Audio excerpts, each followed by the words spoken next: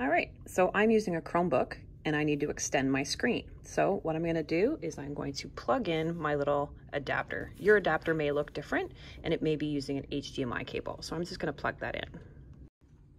So now I'm going to look at my second monitor. You can see that it's on and it might take a little bit of time. So this is my main screen. And now, what? They don't match. Chromebooks automatically extend the screen. Chromebooks know that their screen is just a little bit smaller than most other screens, so it automatically makes a new screen. So I can take this tab and I can actually drag it. Uh-oh, where is it dragging to? What? Oh, looks like that. So let's give you the wide angle here. I'm having to push it out to my left in order for it to go up here. Well, that doesn't make any sense for me. So how do I fix that?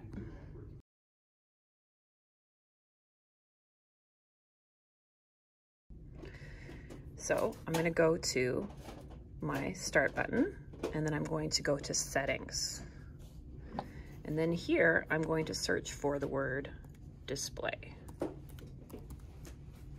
Okay, and the one I need is display arrangements. Perfect.